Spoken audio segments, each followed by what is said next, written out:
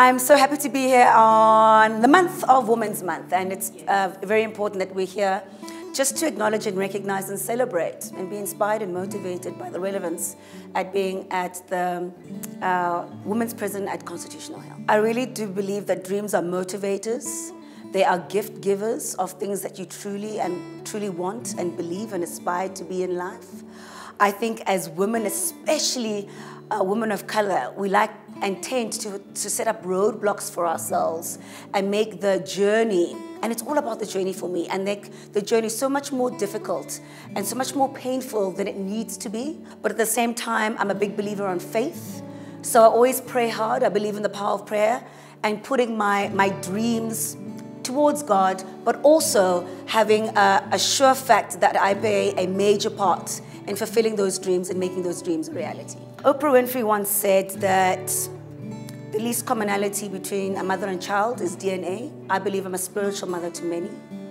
I have the heart of loving children because I believe in children's purity and innocence and that they need to be protected.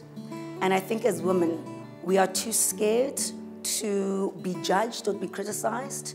So we open up avenues of creating chaos in our lives. And I think part of a sure sign of motherhood is creating boundaries, and that's just for our own protection, especially when it comes to family. So I think boundaries are of essence of being a great mother. Purpose, I think, gosh, that's such a great question. I think we all have an innate need of a sense of belonging. You know what, as women, yes, we strive for big things, and as black women, of course, we want to be conquerors. We are conquerors.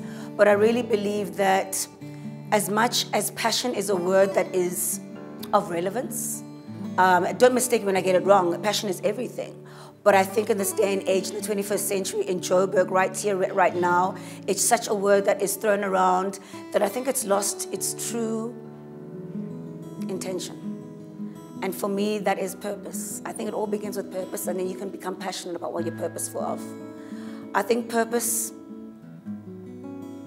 is something that we all need to find an answer to, because we kind of lose sight of why we're here. How are we going to be remembered when we're not here anymore? The things that gets you out of bed or makes you strong in the times that you're feeling weak, in the times that you are questioning yourself or don't have enough relevance in your perception of why you're here. It's a thing that you always go back to, that, my gosh, I can have a place in this universe. And I think as black women, we all have such big dreams because we're such powerful tools. And we really want to create a legacy for the African girl child. But sometimes we can be our own biggest critics. You know, when you look yourself in the mirror, you're like, so purpose is everything for me. I think when the aesthetics of life, the work, the money, the power, the fame comes and goes, as we know. But purpose is something that nobody can ever take away from me. It's something that drives me when everything else is falling apart. And at the end of the day, that's what I can define and identify myself for being. And for me, my purpose, to be honest, that's a great question. And you have to keep on questioning that and reminding yourself of that. It's something that I do every single day, and it doesn't have to be on screen or it doesn't have to be public. It's something that I stand for, and that's something that I believe in. And that is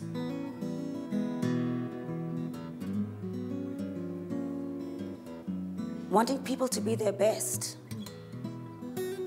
Wanting people, especially girl children, African girl children, to reach their full potential.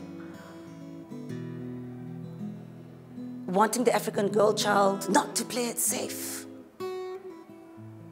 Wanting the African girl child not to be conventional. And wanting the girl child to be revolutionary. I think, I hope.